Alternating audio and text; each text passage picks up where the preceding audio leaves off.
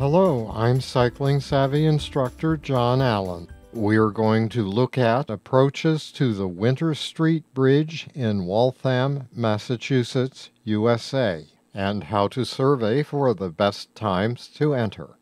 If you're coming from the south, you'll probably stand on the sidewalk to survey.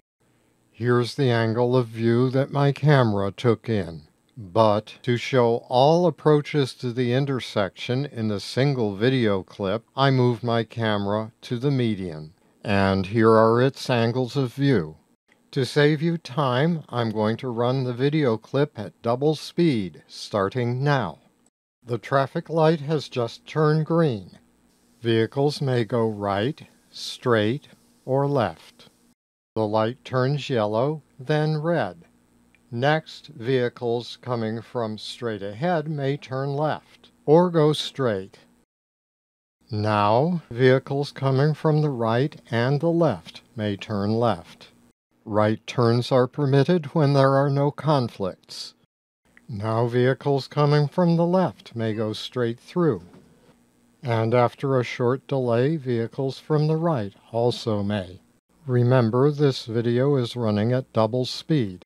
It has been a full minute since the previous platoon turned left from this direction onto the bridge. Back to normal speed. Now this leg of the intersection has the green light again. Suppose that you want to get across the bridge on your bicycle. When would be the most opportune time? It would be when there's the least motor traffic entering the bridge in your direction. And that will be at the end of the platoon, so you can get all the way across the bridge before any more traffic enters from this intersection. You should be in the second lane from the left, like the car coming in from the right, to turn left into the right lane on the bridge.